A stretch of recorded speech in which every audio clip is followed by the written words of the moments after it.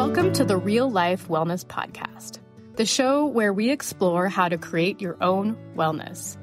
We dive into everything that happens on the journey to a happier, healthier, and more balanced life. I'm your host, Faith Lauterbach. As a registered nurse and a holistic wellness coach, I have a passion for empowering people to create a vision for their life, prioritize themselves, and then live the life they want. So get ready to discover new ways to nourish your body, mind, and spirit. Let's embark on this journey together and make wellness simple.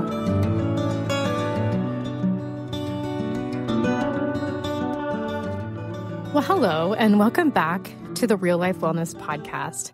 I'm so excited you're here today. We're going to be diving into a topic that can be sometimes controversial between traditional health perspectives and the holistic health perspectives. And I can't wait to hear what you think about it. So today is going to be, what is adrenal fatigue and how to know if I have it? All right. I want you to kind of go back into your experiences with the medical field. And have you ever experienced this?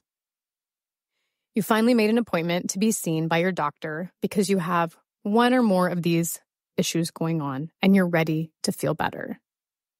Maybe tired, overwhelmed, not sleeping, cravings for sugar or salt, getting sick often, and or feeling like you cannot handle the stress in your life. And then you go to that appointment finally. Maybe you had to wait a while to be seen.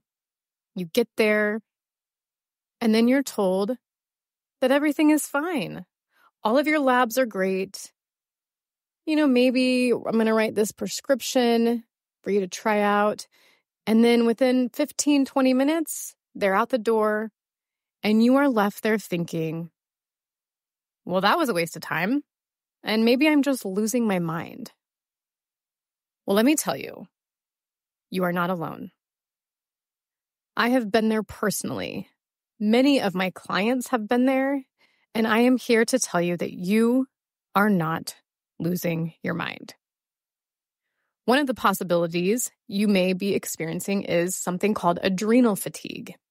This term is something that many people in the traditional health field discredit.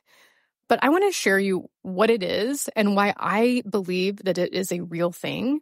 And then I'm going to let you decide what you think for yourself.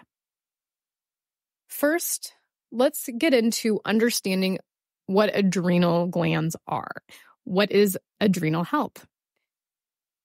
Our adrenal glands are located atop of our kidneys. They play a crucial role in managing stress and maintaining overall well-being.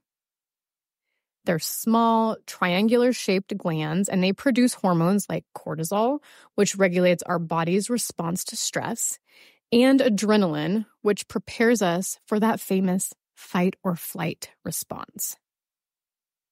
That fight or flight response is something that we naturally have, and it's designed to help us survive life-threatening situations. Like being chased by a wild animal, getting out of an emergency situation, maybe, getting into a car accident and trying to get help, or someone breaking into your house and you having to, fend for your life or escape. That is what the fight or flight response is there for. When our adrenal glands are activated and that cortisol and adrenaline are produced, here's what's happening in our body. Perception of pain is reduced to allow you to fight or flee. The liver releases sugar into the bloodstream to give you energy to fight or run. Your pupils become dilated to help you see better. Blood vessels narrow and blood flow is redirected to the heart and lungs. Heart rates speed up. And our air passages widen to provide muscles with the oxygen to fight or run away from this danger that it's experiencing. Now, how cool and amazing that our bodies do this. It's just a response that just happens. It happens when we're in this state of emergency. But again, it's meant for cases of emergency only. And the problem is that the majority of us, this is happening to daily, even multiple times a day. And it's happening in things like getting an email or bombarding with social media images or alerts. When we have a stressful situation at work, we may be then triggered to feel like we're being attacked. And this response happens. Our adrenal glands do what they're supposed to do when we're under attack, except we're not under that kind of attack. It only feels like that in our body. So the concept of adrenal fatigue is that when a system that is supposed to be activated only rarely is being activated daily, it's only logical that this would cause problems to the system to be overloaded and then fatigued. The great news is that you don't need a prescription or a procedure to help support your adrenal health in most cases. The bad news, or one that most people don't want to hear, is that there's no quick fix. Our bodies are amazing, and when we learn what they really need, they can heal. So the goal when we're talking about how to support your adrenal glands holistically is really about calming that nervous system so that when we get an email that we don't like, or we're told something negative, or we see something that's disturbing in the news or on social media, we don't feel like we're under attack, like we are fighting for our lives. We can deal with things, manage, go through our days and life in a more present and relaxed state. So how do we do this? The first thing I'm going to talk about is nutrition. Food is medicine. What you are eating is either helping heal you, helping support you, or it's hurting you. A balanced diet that's rich in whole foods, especially fruits, vegetables, lean proteins, and healthy fats, provides essential nutrients that support all areas of our body, including our adrenal function. Also, avoiding excessive caffeine, sugar, processed food helps maintain stable energy levels. The second thing is stress management. Our nervous systems have to have rest. When we are walking around and our nervous system is activated all of the time, it never gets a chance to rest. This leads to this misfiring of our adrenal glands. When this happens, we have that fight or flight response ongoing and it doesn't rest. So stress management is key to this.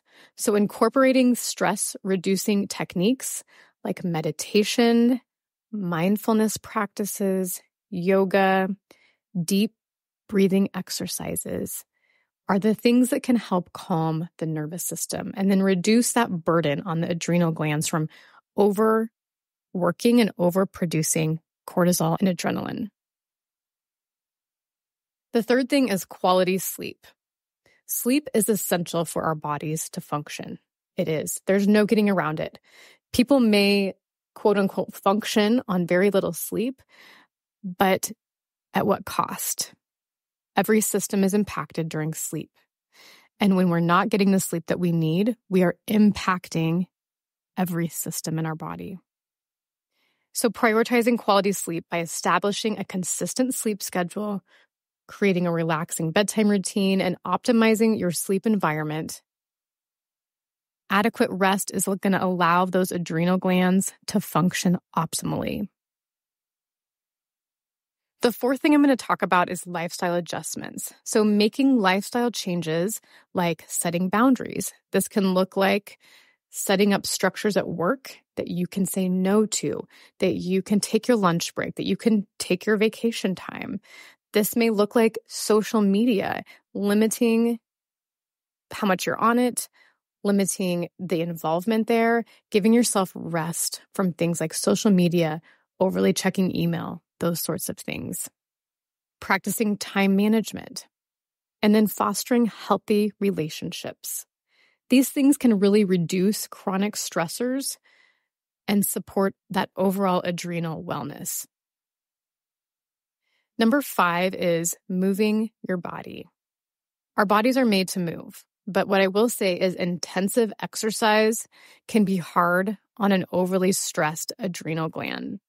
So maintaining a balance here is really important. So moving your body in ways that heal and feel good in your body, like gentle yoga, walking, stretching, Tai Chi, things like that. Some gentle, even body weight movements. But just being mindful about the intensity when you are already overly fatigued. So now that you have these 5 ways that I suggested to support your adrenal glands holistically, you may be feeling like, well, I can't do all of those. And that is totally fair.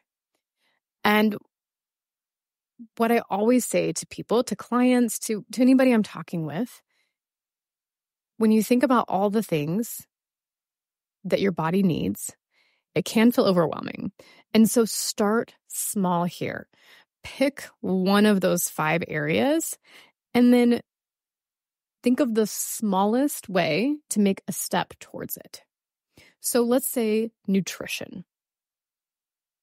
Focus on the tiniest step. So maybe it is adding 1 serving of vegetable to your day, and that's it.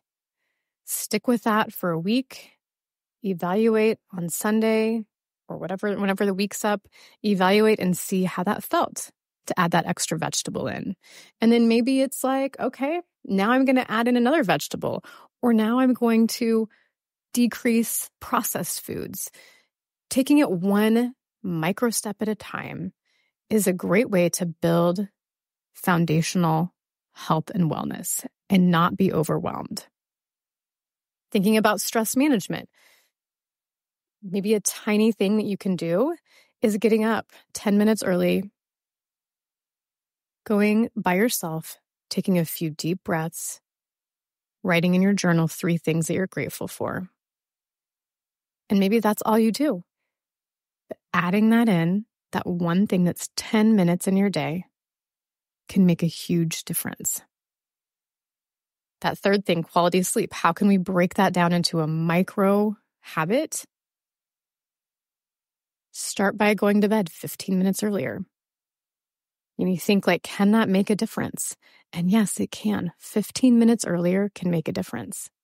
So start there. And again, continue to evaluate it each week and think, maybe that felt so good and I'm now going to go to bed 15 minutes earlier than that. Or maybe you just stay at that 15 minutes.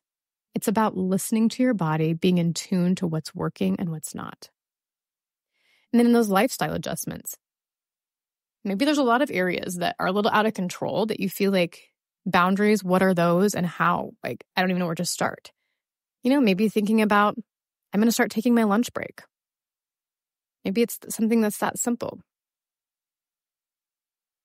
And then that 5th thing, moving your body. Again, take it the smallest step possible towards meeting a goal of moving your body. Maybe that's just a walk around the block every day. Start with that. See how your body responds to that and how you feel. Again, doing that evaluation every week and adding more if you want to, staying there if you want to. But taking those 1 step at a time, there's 5 different areas, maybe looking at 1 area to start with, just 1. Evaluate and add as you're ready, add as it feels good. I hope that makes sense to you and feels practical.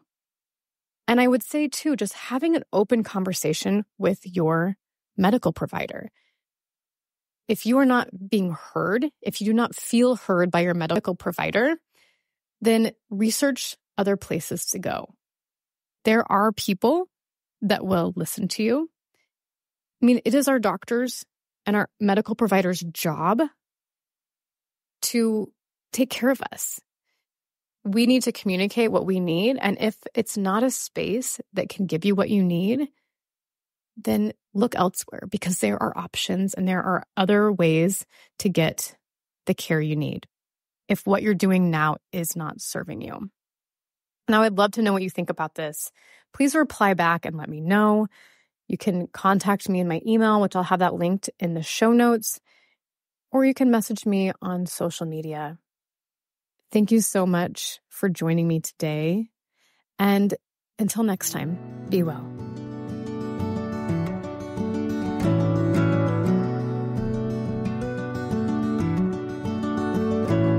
Thank you so much for tuning in today to the Real Life Wellness Podcast. To stay updated on my latest episodes and wellness insights, be sure to subscribe to the podcast and follow me on social media.